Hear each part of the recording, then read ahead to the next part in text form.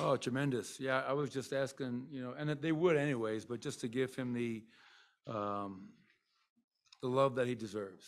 I mean, we ran, we ran him the whole third, and I'm saying, all right, do I keep him in to get 2 more points? If we win this game, you know, so we keep him in, and he finally gets the record. I was relieved to get the win, and I was relieved for him to get the record tonight. 2,000 plus points, 1,000 plus rebounds, 500 plus assists. It's just remarkable what he's done. Um, I know I'm very biased. I admit that wholeheartedly. The MVP isn't even a competition. I mean, there's other great players. I'm not saying they're not great players, but what Nikola Jokic has done this year with this team, with everything we've had to go through, is incredible. And he was good last year, and he's even better this year. So well deserved. The fans gave him the standing O. His teammates did the same thing. Hugs all around. And 4 years in a row, we've made the playoffs. So couldn't be more proud of our group to get it out of the way tonight and not have to go into a must-win game 82 is tremendous. And I thought, oh, by the way, against a really good basketball team, we played some great basketball tonight. And so that is even better to get the win and play at the level we played at throughout the game. So hell of an evening for us. And think about it, Sierra even came to the game. So that was an added bonus. No, I talked to the guy she was with. I didn't get his name. Yeah, yeah. No, it was really nice. I saw Buddy Black after the game. Obviously, good luck to the Rockies this year. They have a season opener tomorrow. Spoke to him for a little bit after. Met Russell quickly after the game. So Denver sports, man, is on fire right now, and I'm just really like fortunate and blessed to be a little bit like a small part of it.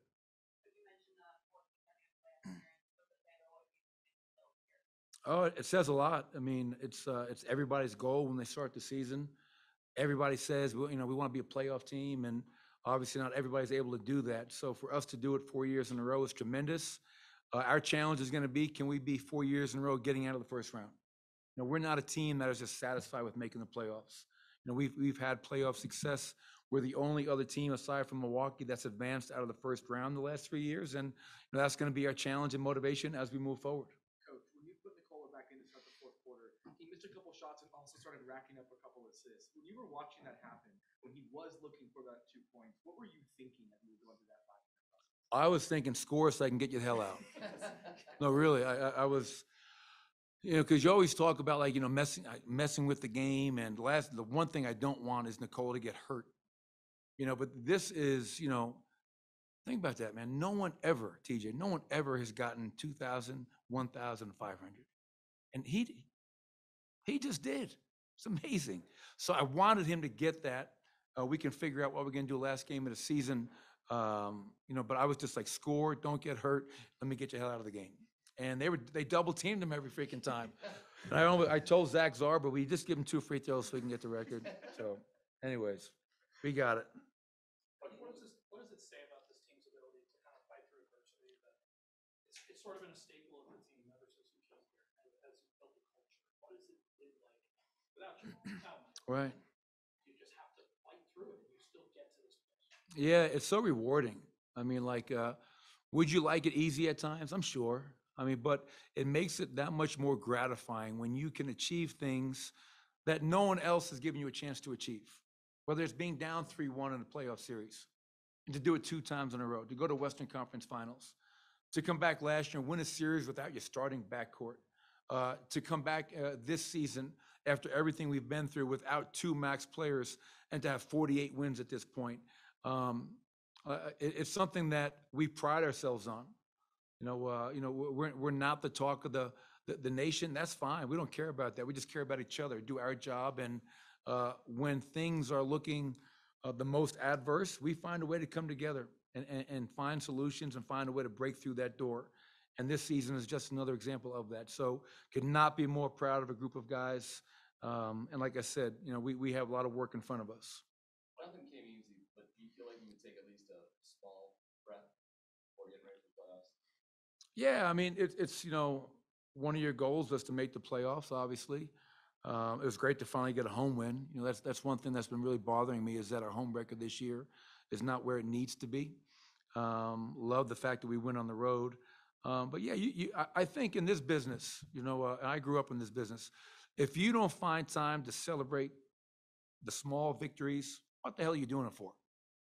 If it's just all gloom and doom and after wins, you don't enjoy it for a little bit, then I'm going to retire, man. I mean, I'm going to go work at Well Works Brewery or serve beer somewhere because you have to enjoy the moments in life.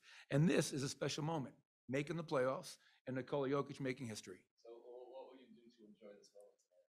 Well, I'm going to go home, make sure my youngest daughter is home in bed, and I'll probably have a glass of chocolate milk and go to bed. Michael, what's going through your mind when Nikola gets his head opened up in the first minute of the game? It seemed like that would be like a Yeah. worst case scenario. And do you think you can get him to wear the headband in the playoffs? Yes. So I tell you, I was surprised how good he looked with it. I wasn't sure. I don't know if it was a good look, but it's better than I thought. I tell you, I don't know if you guys remember this. My first thought was Steve Nash in that playoff series. And they couldn't stop the bleeding. And I think it was against San Antonio, maybe Western Conference Finals. And this is when Steve Nash is a perennial MVP candidate or winner. And they just couldn't stop the cut. And I'm saying, of all games, Nikola gets on a very non-malicious play, inadvertent elbow to the head, and he's bleeding. I'm saying, not tonight. And then I'm putting pressure on Dan and Jason, like, get a staple gun out here, get something, stop the bleeding. And so it was able to finally stop, and Nikola put on another MVP performance. Are you gonna rest him tomorrow or in 2 days or 3 days, Sunday? I don't know. You see when you try to enjoy the moment, and you got somebody that wants to go to game number 82. Yeah, I don't know. We'll see. Obviously, we have a lot of time with the whole playing thing now. It's great to not have to worry about that. We have a week to get ready for the playoffs the following weekend. So we'll think about that in the next couple of days, Harrison. But I'm excited, man. Congratulations, everybody. The show must go on. See you guys. Thanks, Coach.